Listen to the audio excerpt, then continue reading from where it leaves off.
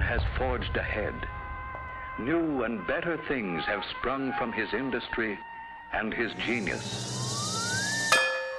A new world is constantly opening before us at an ever-accelerating rate of progress.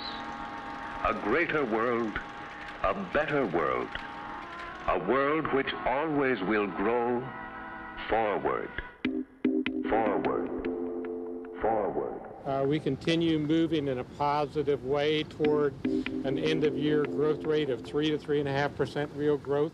Wir können mit einem Wachstum von 2,5 bis 3% rechnen. This year we'll see the most rapid global growth in a long time. Global growth is still robustly above trend. Forward. The pace of economic growth. Strong growth.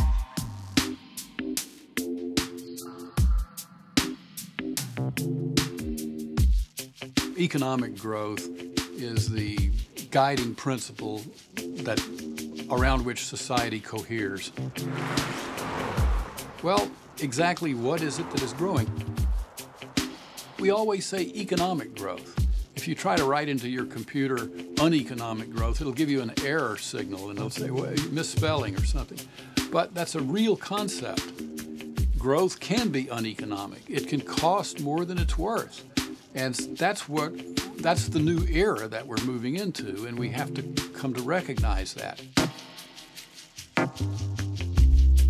Once you get in your mind the picture of here is the Earth biosphere, here's the economy, you begin to see how does the economy live off the larger system. That's not really hard to understand.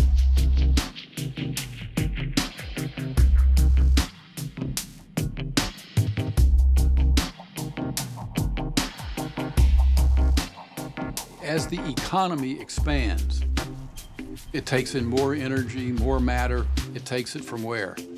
From the biosphere.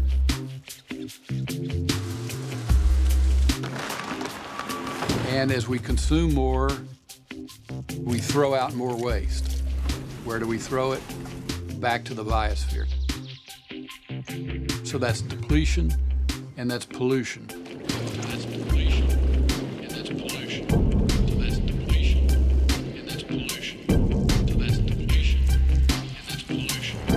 So that's depletion, and that's pollution. And then we move into an era of uneconomic growth, in which growth increases the production of bads faster than the production of goods. It accumulates filth faster than wealth.